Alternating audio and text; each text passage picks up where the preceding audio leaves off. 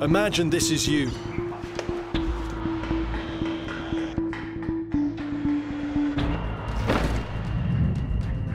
Imagine that everything you have, everything you believe is about to be taken from you, including your life.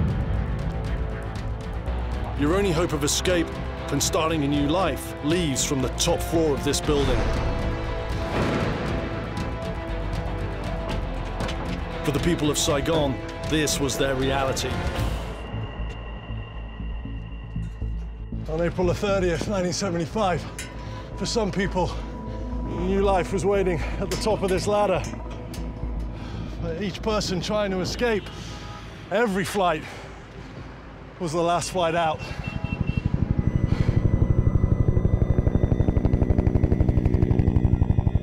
This is Vietnam. Everyone loves a good comeback story. My name is Mikey K. For 20 years, I flew combat helicopters into war zones, badlands, lost worlds. Now, I'm on a different mission. To change the perception of places knocked down and counted out. By going in and meeting the incredible people who never gave up. At the world's edge.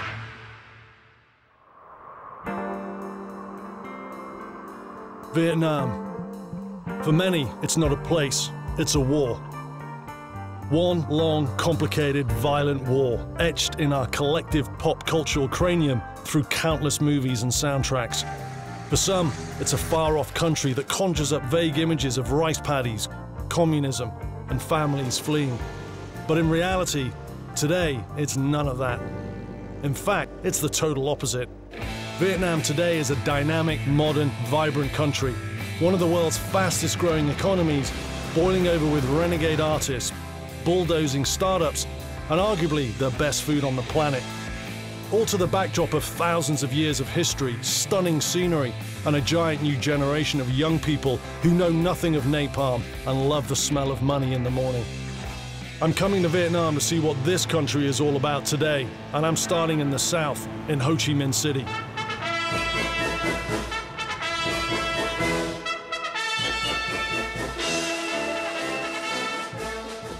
I'm hot, I'm jet-lagged, and I'm tired from the flight. But rather than hiding in the hotel with iced coffee, I'm here at a parade that is basically celebrating Vietnam whooping America's ass. You see, it's the 40th anniversary of the liberation of Vietnam from American forces, or Reunification Day, as they like to call it around here. People I've talked to in the South aren't thrilled with this parade because they don't like the fact that the North won the war. So far what I'm seeing doesn't necessarily align to what my perceptions would be of a Communist Day parade. I've just seen a load of sunflowers and I was expecting tanks. It's more superpower halftime show than a Stalinist display of strength.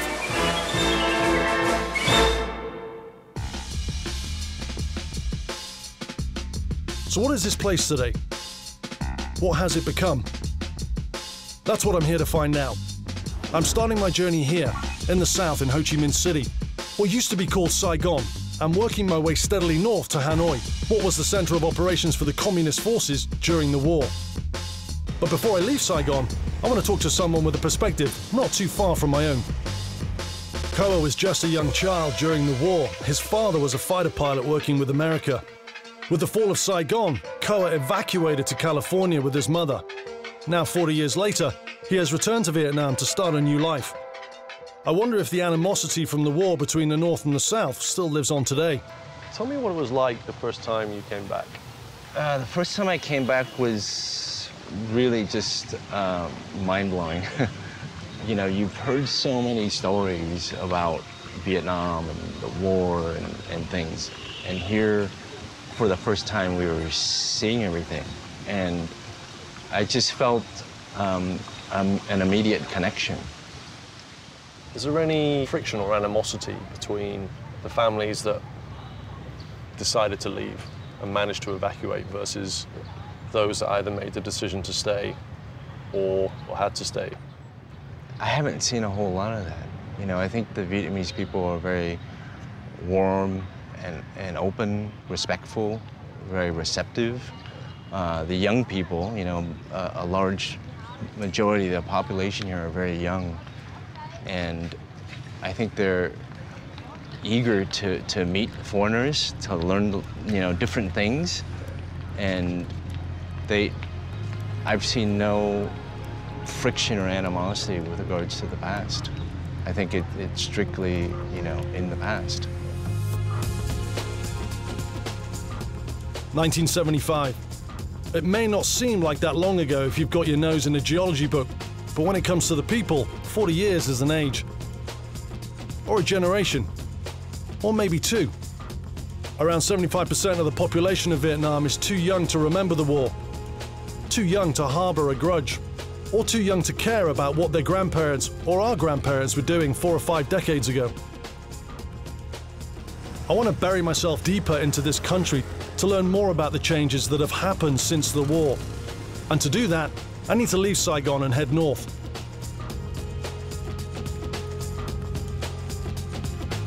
And I'm going by train, on the Reunification Express.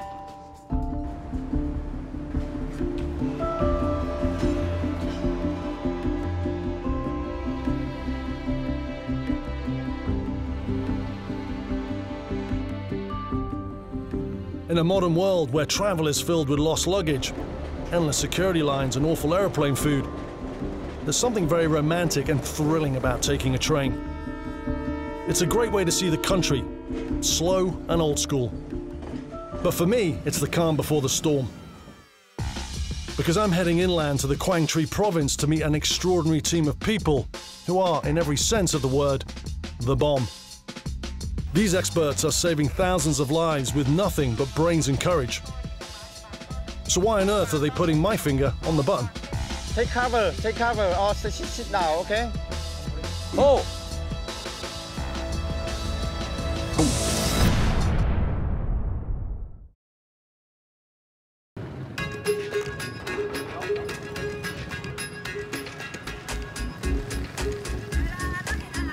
In Vietnam, the preferred means of getting around in cities and in towns is the scooter, with a few exceptions.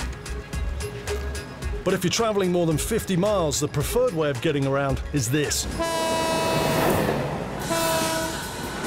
The French brought a unified rail system to Vietnam in the early 20th century. But thanks to the war and unrest from World War II until the end of the Vietnam War, you were more likely to find bomb craters on the tracks than sleeper cars. After the war, in the name of reunification and national symbolism, the rail line was rebuilt and dubbed the Reunification Express.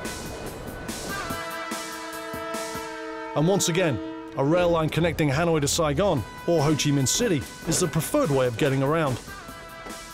I'm taking this train a little further north to one of the hottest of hotspots during the Vietnam War. And luckily for me, I have two companions who are joining me for the journey. They have a remarkable story from the war, but it's not one about guns and bombs and enemies. It is, in fact, a love story. We loved each other and did not think much about the details, as we were constantly in life and death situations. Mr. and Mrs. Phong have been married for 50 years. They fell in love while fighting together for the North during the war, but their fledgling romance was doused when Mr. Phong was sent away on assignment. For the next 3 years, Mrs. Phong had no idea of the whereabouts of her lover, whether he was alive or whether she would ever see him again. Can you describe to me the moment when you met after not seeing each other for 3 years? It was like heaven arranged that to happen. I didn't even know that he had been reassigned back to my division. Of course, for the wedding, there was no restaurants or fancy clothes, only military uniforms. No fancy ballroom either. We were in the middle of a field in Cambodia. We used cargo parachutes to decorate, and that was it. It was wonderful. Military uniforms, paratrooper gear to class it up, and a honeymoon in the Cambodian killing fields. It'd be a pretty hard sell for the editors of a wedding magazine, but for the Phongs, it was reality of life in wartime. And as difficult and as awful as it was, without that war, they never would have met. Without the war, they would have never got married, had children or grandchildren. Without the war, they never would have fallen in love. Is there any anger in your heart when you meet Americans now or think about what happened during the war? No. Now when I encounter Americans, I'm delighted. They're cute. Mr. and Mrs. Fong represent the last generation to have lived through the war. Their lives, in very direct ways, were transformed by it. But for the youth of today, and the country in general, the war is a very distant memory. And yet, in spite of this, like an earthquake, war has its aftershocks, effects that can be felt long after the violence has ceased. The Quang Tri province, which is about 550 miles to the north of Saigon, is a place of picturesque fields, beautiful rice paddies, and rustic villages. But back in 1975, this whole area was leveled by one of the fiercest bombing campaigns ever fought. But here's the real bomb. 10% of these explosives did not explode. I'm joining a group of brave disposal experts whose mission it is to find and destroy these death traps. I haven't been here long when the team finds their first bomb of the day. Oh, wow, yeah. It's a BLU-63, 2 of them. This one still has its fuse. This one is the most dangerous. I'm stood about less than half a meter away from 2 pieces of unexploded ordnance here.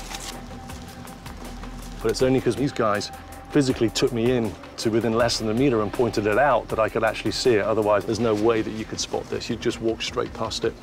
These cluster bombs, called UXO or unexploded ordnance, might not look like much, just a rusty relic from the past. But the truth is, they're very powerful, high-velocity killing machines. So how do you get rid of one? By fighting fire with fire. Chuck Searcy is an American veteran and the man behind this whole operation. 50 years ago, he served with the US Army in Vietnam, but before it was even over, he had a sudden about-face. When I first came here and began to realize the enormity of the problem, I began to say publicly that we Americans and the U.S. government had a responsibility to step up and try to help the Vietnamese deal with these issues. Chuck founded Project Renew, an organization that aims to make Vietnam safer. But it takes a little expertise and some pretty big balls to work with bombs, which is why Chuck teamed up with this guy, Colonel Hong, a North Vietnamese officer who also fought during the war. Today, Hong is the leading bomb expert in Vietnam. 2 former enemies have come together to solve this problem and save lives. Cleaning up every bomb and mine in this country is impossible. The real mission is how to make Vietnam safe. Watching these guys work is nerve-wracking. They do this every day and they're bloody good at it, but make no mistake, the danger here is very, very real. As bombs age, they become unstable. They can go off at any point. Use your finger to press this button first. Today, Colonel Hong is giving me the honor of triggering the detonation to dispose of this latest threat. This team has destroyed over 2,000 bombs, saved countless lives, and brought calm and hope to a ravaged region. So press, light comes on, countdown, boom. Yep. The detonators are all set, and the blast zone is clear. Take cover, take cover. Wait, do I press the black button before the light comes on, or after?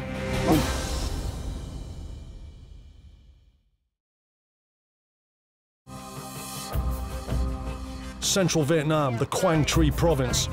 Take cover, or sit down, okay? I'm with US vet Chuck Searcy and his team of bomb disposal experts, seconds away from either lights out or live another day.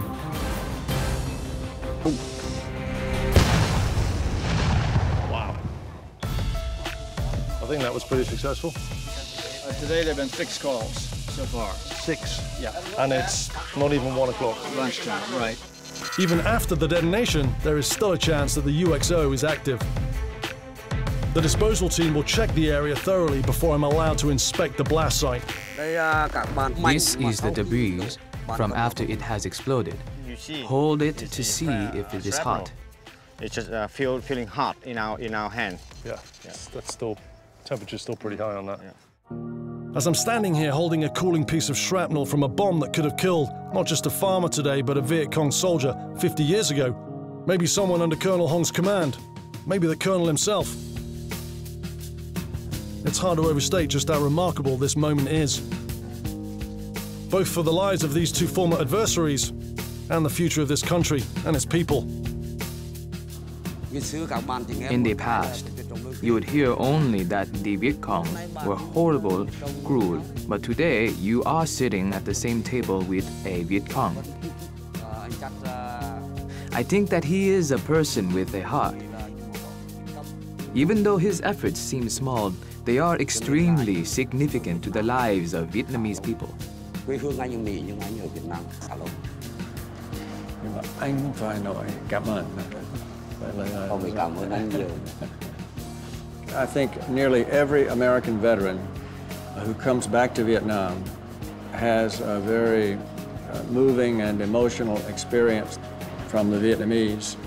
They don't forget the past, but they are not trapped in the past, and they look to the future, and together we are building a better future for children of Vietnam, and a safe future.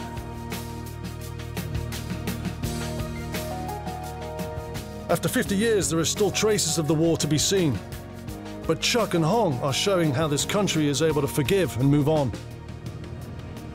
And it's time for me to move on too. I'm leaving behind the lush countryside of the Quang Tri province and heading to the coast and the city of Hue. Located right in the center of Vietnam, Hue has long been the bridge between the conservative north and the liberal south, a melting pot of the old and the new. At one time, Hue was home to the ruling Nguyen dynasty until 1945, when Ho Chi Minh kicked them out. Today, the fabulous Emperor's Palace is a huge tourist attraction. Now Hue is a thriving city, a place of art, culture, and food not seen elsewhere in Vietnam. I'm meeting historian Vin at the amazing Emperor's Palace for a stroll around the grounds and a quick overview of the city of Hue. What is the historical significance of Hue? Hue used to be the capital of Vietnam. It was the capital of the Nguyen dynasty. So Hue used to be a cultural and political and educational center of the whole country. And during the war, Hue, it was one of the 3 big cities of the south, including Saigon, Da Nang, and Hue. And Hue is near to the 17th parallel, the borderline between north and south. So this is a very important city during the war also. How important is Hue today for the Vietnamese people and the culture? After 40 years, a lot of change, but Hue is still an important city. It is a big city in the center of Vietnam, and it's still a cultural center of Vietnam. And one of the reasons the tourists come is for the food. In the 1800s, there was an emperor named Gia Long, perhaps the original pretentious foodie. He was intolerant, demanding, and never wanted to eat the same meal twice. So he ordered a royal menu to be prepared, consisting of literally 1,000 new dishes, a new dish a day for 1,000 days straight. And so, what was surely a miserable, grueling existence for the royal chefs became the foundation for one of the world's great cuisines and made Hue the food capital of Vietnam. A designation that has survived war, revolution, and the arrival of McDonald's. And running right through the center of Hue is the Perfume River, a broad, slow-flowing river that wraps itself around the city like a lazy anaconda on a tree branch. If you want to travel around Hue, the river is one of the best ways. This river is the main artery to life here in Hue. This boat, these are your taxis, your restaurants, your family vans. Imagine taking your children to school in one of these every day. As well as being the main transport hub, the Perfume River is also the local supermarket. The city is only a few miles upriver from the ocean, and the water here is a rare mix of salt and fresh. Fish, shrimp, lobster, clams all come up fresh from the river. Ready access to all that the Perfume River has to offer is just one of the things that makes this place, the Dong Bar Market, one of the most famous markets in all of Vietnam. If it walks on 4 legs, swims in the Perfume River, or grows in the ground, the Dong Bar Market has it fresher and more plentiful than any other market in the country. And this market is the center of Vietnam traditional market, and we got around over 100 years. Meet the Lay brothers. they're rising stars in the burgeoning avant-garde art scene in Hue. Their work often centers on political themes and performance art.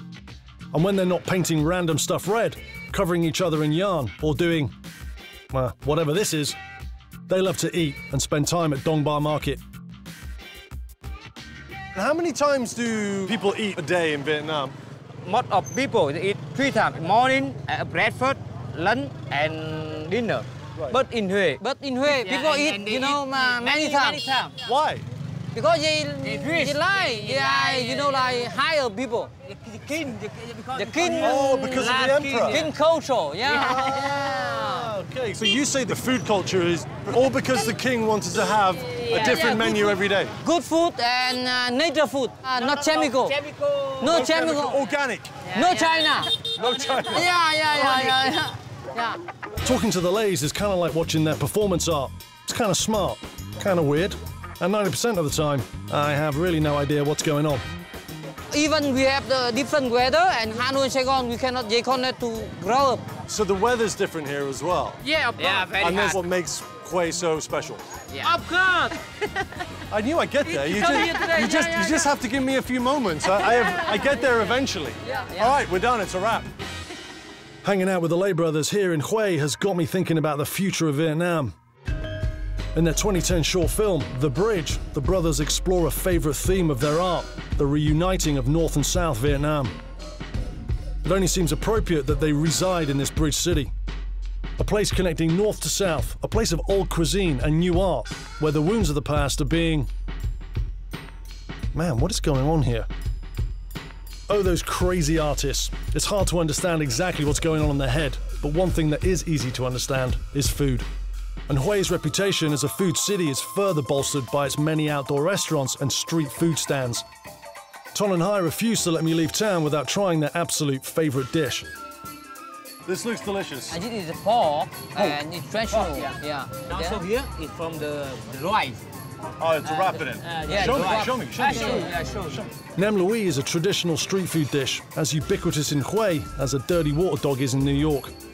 You've done that before, haven't you? Yeah. It's basically a lemongrass pork sausage skewer, wrapped in rice paper with some greens and sprouts to round things out. That's made with love. Yeah, exactly. When most people think about Vietnam, they think about... Most of them don't know about Vietnam. They know about Vietnamese war. They don't know about Vietnamese development, culture. Do you think people in Vietnam still think about the war? The war is the past. It's not important for me. The past is the past. The future is the future. Do you think most people think like you? Right now, most people think about same us. They want to forget and make a new life. We don't want to have hurt. We want to be happy. Right. And say, shake the hand and be happy. The Lay brothers, representing the spirit of a new Vietnam, unencumbered by the baggage of the past and moving forward towards the future. It's time for me to hit the road again. Or should I say, the air. I'm moving on from Hue to the island paradise of Ha Long Bay. The flashpoint to the Vietnam War and the site of some of the most breathtaking scenery money can buy.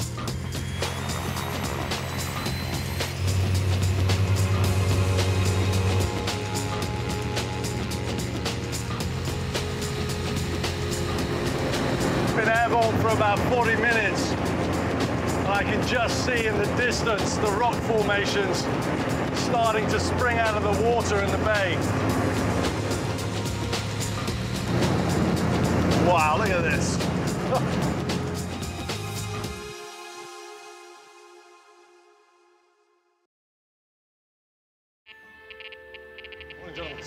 For most people, Vietnam is a land of overrun, bustling cities, sputtering mopeds, and sprawling rice paddies. But my next destination totally flips that view on its head.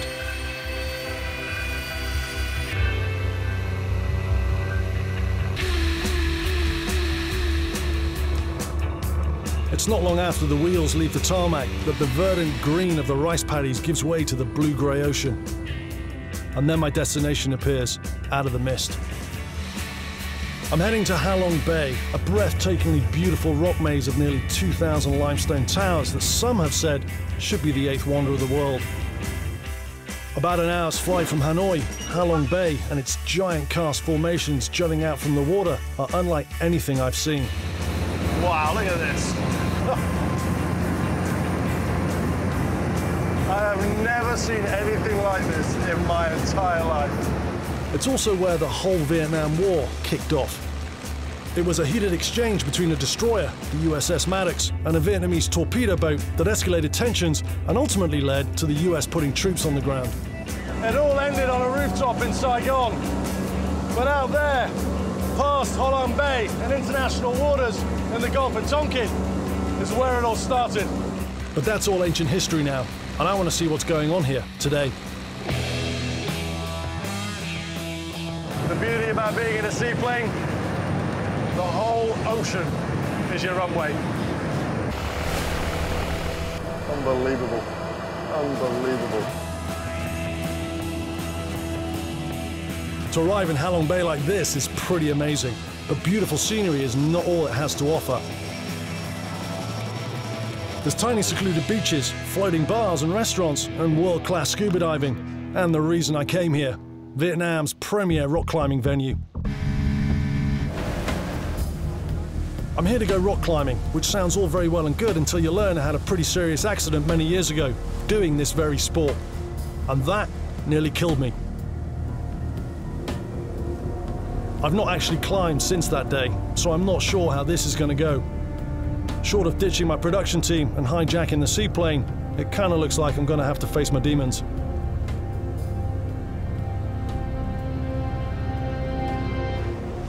As I arrive at my destination, surrounded by all the towering rock, I barely notice my guide, Tom, a fellow Brit, come out to meet us.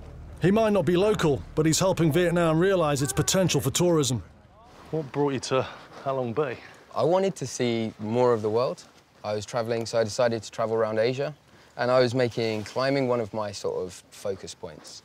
And when I got into Vietnam, I headed over to Halong Bay to check out the climbing here. I mean, look, it's a no-brainer. I can see why you're here. There's plenty of rock, yeah. It's plenty of rock, and it's absolutely stunning. Tell me about the type of people that are climbing around. Is it just Westerners and foreigners, or is it actual people from Vietnam that are coming from around the country here too? There's more and more people coming through, Vietnamese people. On our staff, we have a couple of brothers who are easily the best climbers among us.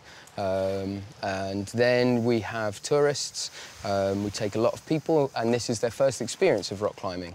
And then we have a lot of people who are doing similar sort of thing to me and coming around, travelling around Asia and hitting up each different climbing spot. All right, I've been chatting for long enough. I've got a bit of fear going on, I must admit, because of this accident I had 16 years ago. So I think I've just got to knuckle down and get up this thing. I think you're going to do all right. You're going to have a lot of fun. Thanks for the very confidence.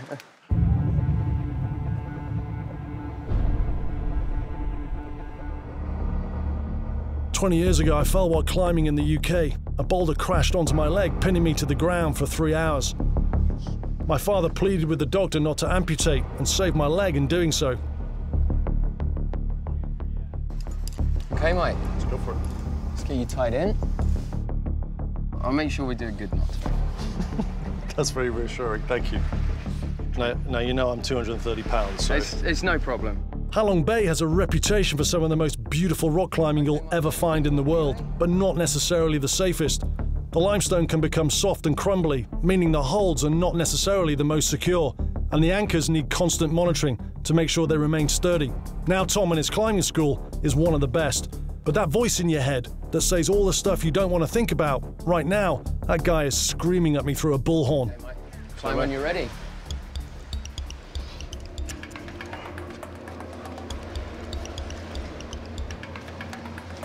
I'm at the bottom of 100 foot of sheer baking limestone rock.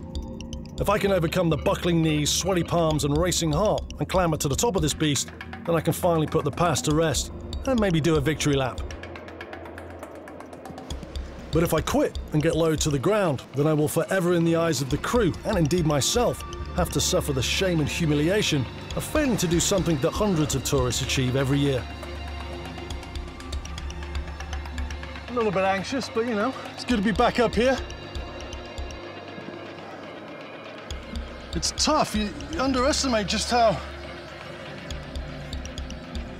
exhausting climbing can be. especially when you add the fear factor to it, which I've got a little bit off at the moment.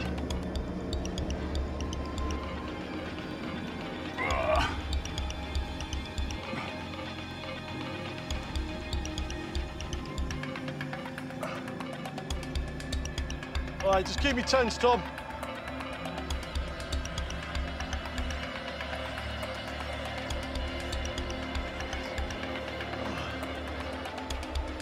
When you're 70 feet up, certain death is only prevented by the rope tied to my waist.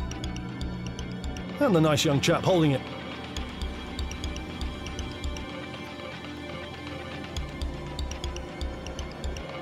Oh, the adrenaline's going, I gotta say. So it looks like after all that fear and anxiety and procrastination, I'm actually going to make it up to my goal. What an experience. After so long, and after that major accident, to get back up on the rock face. The only question is, how am I going to get down?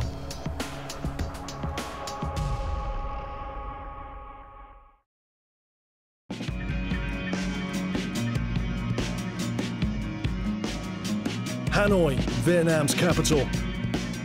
In many ways, it's the opposite of Saigon. Conservative, traditional, slow. The cranky uncle to Ho Chi Minh City's hip nephew. All the old guard are up here, not quite ready to give up their old values, but still enjoying all the new Western culture that's seeping in. Like Bob Dylan going electric, everyone complained about it until they realized how awesome it was. Or like this train line that runs east to the Long Bien Bridge. You have the old, the decrepit ramshackle houses of Hanoi's old quarter, and the new, a bright shining new modern train rumbling right through the middle of it all. The old and the new, slugging it out. As far as neighborhoods go in Asia, this one doesn't look like anything different to many others that I've seen. What is incredibly unusual about this place is that you can catch the 1210 from Saigon and come right down the middle of this neighborhood. And the people that are stuck in the middle of this culture war are the young, the artists, the new voices and the visionaries. Up here, censors still monitor art exhibitions, films, TV, books, CDs, and even comic books for transgressions. Imagine that. In the US, flashing some skin makes you a celebrity. Here, doodling cartoon boobs gets you an ankle bracelet. This is my latest work. It's called The Legend of Dragon General. It is a historical fiction about Vietnam in the 13th century, where we have to face the invasion of Mongolian army. This is Phong, and he is a dab hand with a pencil. He's one of the new breed of artists that are bringing comic books to the Vietnamese masses. And surprisingly, even for him, stories about ancient Mongol hordes can rub the censors up the wrong way. By publishing this book, we work directly with the government publishing house, and if they don't like some of the detail in the books, we can discuss about it, and we try to find a solution. Is there anything that you would love to be able to convey in your comic books now that you can't because of the censorship imposed on you? We haven't been censored a lot in our latest book, but some part of the detail that we could not put in our book. It's quite a funny story. Like, for example, in this scene where the little girl see the cake in the shop, she was so excited that she grabbed her mom's boobs to get her attention. But when it gets to the publishing house, they say that it's sensitive and they don't think it's suitable for publishing. So they force us to cut it out, and so you can see that we have to redraw it like the kid is just upset. It might not seem like much, but Phong and his youthful brethren are leading a quiet revolution here in Vietnam. All across the country, the youth are casting aside their country's traditional and communist values and redrawing the boundaries. The authorities are listening and slowly relaxing their control. I really hope in the future we can freely publish and express our idea, because we think it's not a serious one. It's not a serious issue. Can you tell me why do you think the government's views are changing? Why do you think they're becoming more open to these ideas and this? I think it's happened everywhere, not just in the publishing industry. I think because of the new generation. When the younger generation get to the important position of the government, they may like affect the views of the authority to everything. I think most of the Vietnamese people, not just youth generation, they always try to look forward. I think it's a positive way to live and to look at things. So yeah, most of the younger generation, they are pretty open and they are moving forward. And with such a skilled draftsman before me, how could I possibly pass up the chance to pose for a portrait? I've always been interested to see what I might look like being portrayed in a comic book, and I can't think of a better person to help me out with that than you. Okay. I'm getting flashbacks to high school. When you have a big nose like mine, these kind of hand-drawn cartoons can sting a little. And I'm wondering whether I won't need to do a little bit of censorship of my own. Okay, this is it. I hope you like it. That is amazing. That's awesome. Yeah. I'm going to frame that. Thank you so much. Glad you like it. Oh, it's incredible.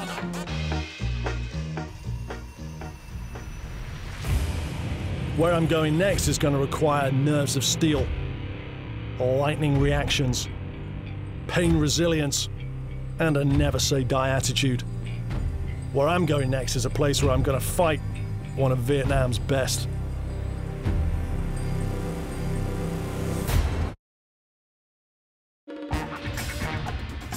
Now I'm a big guy, 6'5", 240 pounds. I've had military training, I box. You know, I can handle myself a little bit. And what I want to do is put myself to the test. Go toe-to-toe, eyeball to eyeball, in an epic bare-knuckle, no-holds-barred smackdown. So I've come here to meet one of Vietnam's premier martial artists. A lethal, ruthless killing machine that has destroyed countless cowering victims with deadly technique. This is Trinh Tien. For over 30 years, she's been studying a special type of martial arts called Vo Vi Nam. For centuries, our ancestors used this type of fighting to defend against foreign invaders. Martial arts has been considered a man's sport until Trinh came along. In 1987, she was recruited by the Vietnamese army to join their martial arts team. She went on to win several international titles. My uncle started teaching me Vo Vi Nam when I was 6 years old. Since then, martial art has been in my blood. Which means, whether it's her business or the ring, Trinh knows how to kick ass. I've got to ask you a question. Yeah. Have you ever fought anyone my height or my weight before? Be honest. Not yet. You're not afraid? No. In martial arts, it is not important whether you're big or small. Even a small girl can, if she knows proper techniques, bring down a big opponent. Take you, for example. I'm very small and you are big. I can't wrestle you to the ground, but if I use other techniques like striking you here, it's lights out, cowboy. Lights out, cowboy. I don't want to bust her bubble, but even if I go easy, I don't see how this can possibly end well for little Annie Oakley here. I want you to show me how you're going to take me down. Okay, when you go like this, yeah. Here, put in your... All right. Where did you press? Oh, you good? Yeah, no, I'm good. Okay, that was a little unexpected, but any third-rate strip mall karate teacher can find a pressure point. Alrighty, the gloves are coming off. Time to show Trinh how we drop them at Gleason's. Put me. Are you hurt? No, I'm good. I'm good. Okay. And so it goes in Vietnam. Young, smart, ambitious people changing stereotypes here, putting Western expectations in a chokehold and body slamming them to the floor. The Lay brothers and their art, Trinh and her martial arts, Phong and his revolutionary comic books, each makes up a small part of the youthful new dawn in Vietnam. And as I come to the end of my time here, I want to sit down with someone a little closer to my own age. Someone that's lived here and abroad and experienced various lifestyles and cultures. Luckily for me, I have Vietnam's smartest bar owner with me to help me try and put together everything I've seen in this remarkable country. And if anyone knows anything about capitalism and communism, it's Duc Nguyen. He left Vietnam in 1975 as a boat person, feeling the communist advance. For the next 20 years, he lived in the US, but returned to Vietnam in 2006. In America, it's always good and evil, black and white. Vietnam's not like that. It's always the various shades of gray. You probably saw those banners with the communist sayings and dictates and all that. Sure, it's there. But if you look closely, those banners are being sponsored by banks and new businesses. There's a little sponsorship bit there.